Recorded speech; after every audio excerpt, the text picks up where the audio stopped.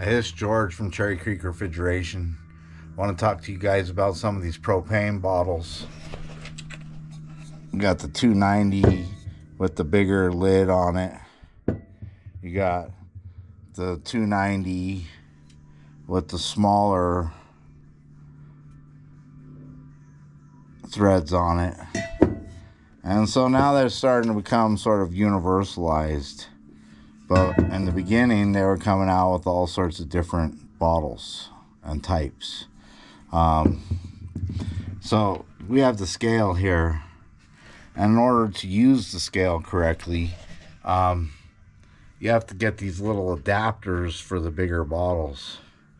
They'll go on the bigger bottle. You'll screw it on. Screw it on the bigger bottle.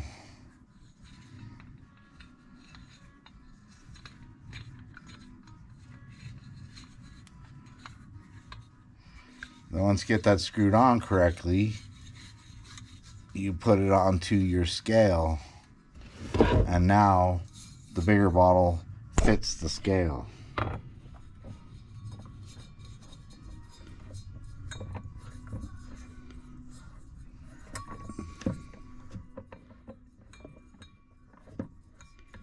So now it's on the scale, and so now you can use it. The scales, you always zero them out before you use them. And then that way you know how many ounces you put into your machine. So these bottles are really annoying. There's so many of them. They clang around.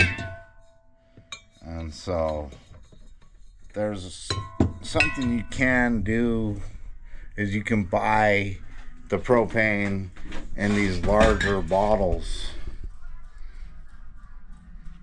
and you get these fittings, and these fittings right here will go right onto the bottle.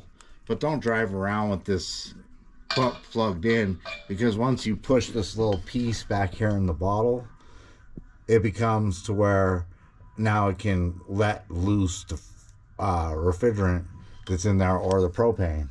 So when you get this adapter, don't ride around with it in the bottle. Only put it on the bottle when you get to the job site. And then once it's on the bottle, you know, you can flip it upside down for liquid, and you can put it on your scale. But that sometimes is not super accurate, putting it on the scale. So what you can do is you can get these fittings right here to refill these bottles, like this one with the bigger head on it. It has the bigger head on it. See, I haven't really found a way to refill the littler bottles, but see, you can go right on there, and then you can go right onto the propane and refill it, put it in upside down. But you guys should watch some videos on how to do that. I don't want to really make any suggestions on that. That's up to you to figure out, you know, how to fill the bottle. What I do with it though is there's little pins inside of here. You can take them out, and then you can let them air out the bottle, you know, for a while. And then after that, you can grab your vacuum pump, but you have to make sure that there's nothing left in here, because your vacuum pump will combust, and you shouldn't use the vacuum pump unless you know there's nothing left in there. I like to purge them with nitrogen. And then what you can do also is you can put the bottle on the scale, you know, like so, you know, the ones without the adapters, and then you can pull a vacuum on that bottle through your machine to your scale, and then after that you can refill these too by using the machine, or the scale, the machine, and by putting it onto the fitting and turning this one upside down. as well, and then you can refill this bottle that way.